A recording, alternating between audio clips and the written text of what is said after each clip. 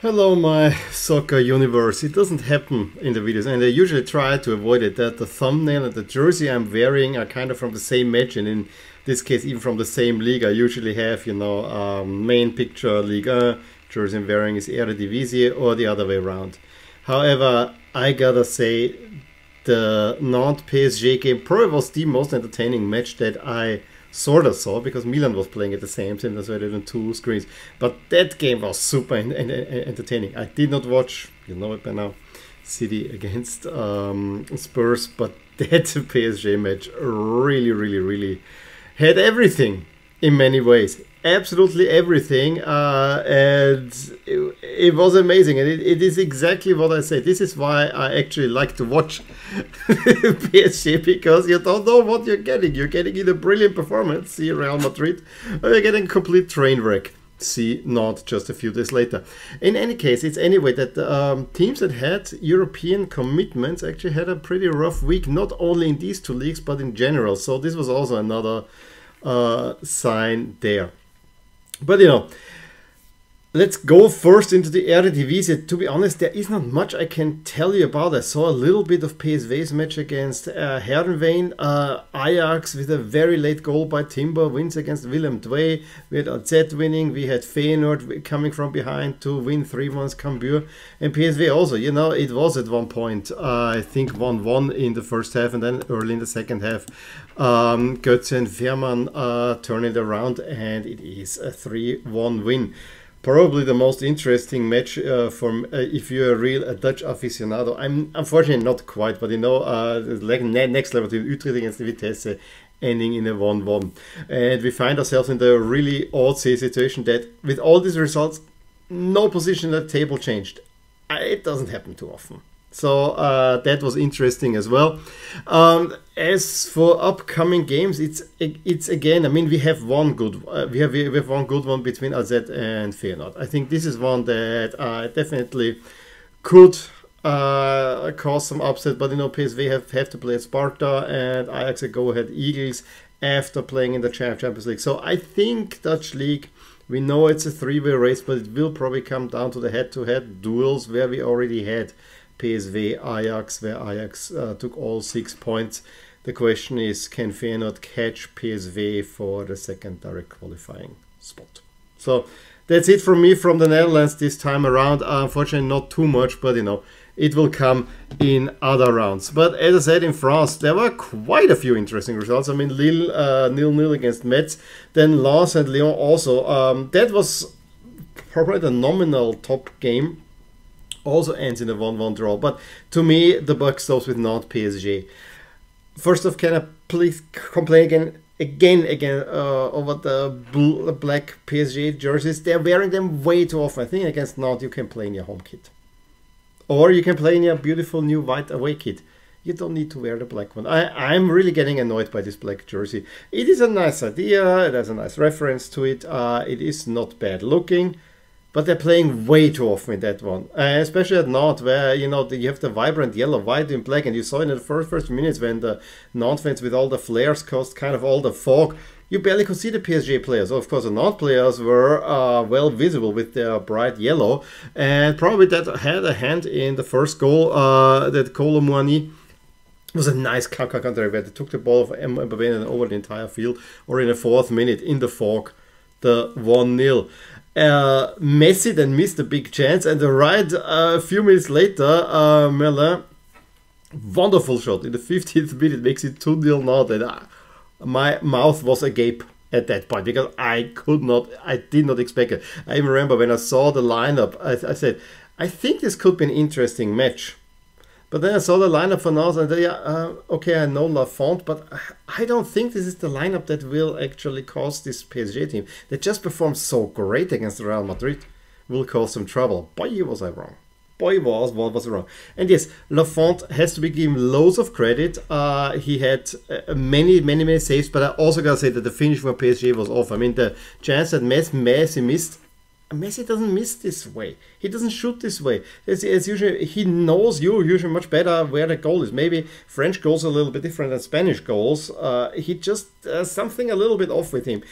I think he plays reasonably well, but it's not, when when we talk Messi, there's a whole other level. I mean, this is a very, very bad copy of Messi. It's still an excellent player in many ways.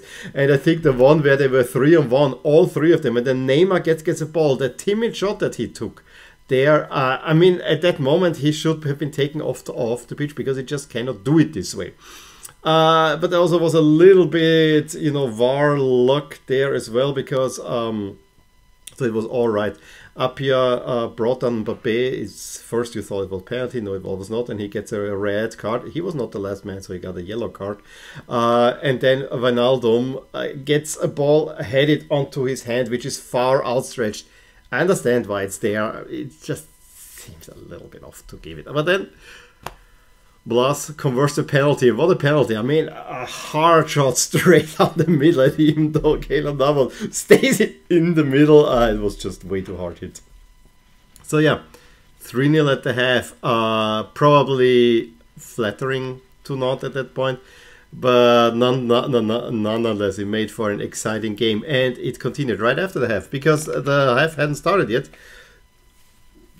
properly, and Messi threads a wonderful ball pass into Neymar, who takes it around and puts it into net. Game on. Then Mbappé misses one, a pretty good chance, and then a penalty is given, and Neymar steps up. His usual run-up, and I think Neymar is the best penalty taker on the team. Maybe Sergio Ramos is even better, but I'm okay with Neymar taking it. But if he shoots it, I mean, this was basically a back pass to the goalkeeper. Lafont just had to fall down and be in the right corner. This is peak Neymar that I hate in many ways. So yeah, that was it. Because despite Mbappé missing another big one, I think if they make the penalty, I even could see PSG winning that one. Julian Draxler had a few. Lafont really saving. I mean, his saves, I always had a feeling, got better the longer the game went on. But overall, Nantes was in a way deserving of the win, because they fought hard, they converted their chances, and they showed that PSG cannot just win by, you put the 3 stars out there and they try to put something nice together. So Messi stunned as usually after the game. I have to say, more and more the enduring image for me of Messi, and I've said it before, is this blank stare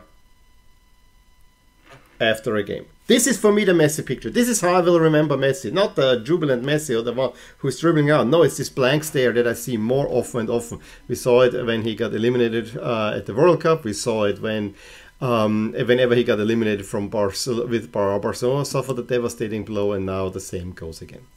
But again, PSG could afford to lose that one. Much bigger result, I guess, was Rennes 4-1 win over Troyes, and especially the Saint-Etienne gets another draw against high-flying Strasbourg, who, as we will see, are pretty high in the table. And Saint-Etienne is really making an escape, which I'm not too unhappy about, because Saint-Etienne is a team that should play in Ligue. Bordeaux and Monaco 1-1. Monaco actually being by a goal and a man down, and then they get the equalizer through an own goal, and then the other stunner. Marseille, who also are very, very up and down.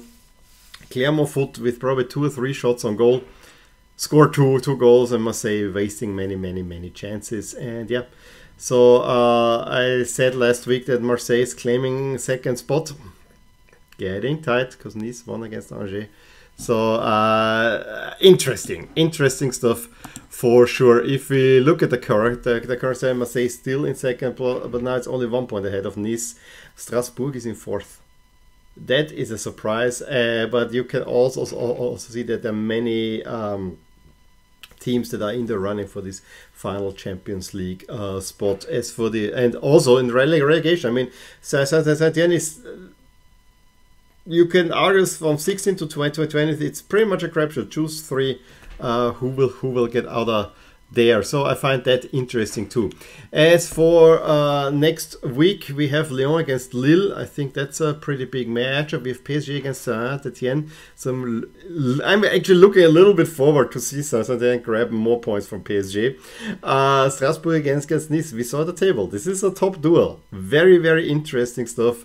And maybe Marseille can beat the other team that got promoted last time around. We also have a Western Breton derby between Brest and Lorient. Lorient definitely would need the points there. So just a few matches that stick out to me. In any case, please let me know what you thought about the happenings in Eredivisie and in Ligue 1. Please give me a thumbs up if you enjoyed this video, subscribe to my channel if you want to see more. I will talk to you soon. Bye. Hey there, I really hope you enjoyed this video, and if you did, here are some videos and playlists that you actually might enjoy too. Also, please consider subscribing to my channel and click that little bell, so in order to stay updated whenever something happens in my soccer universe. With that, have a good day.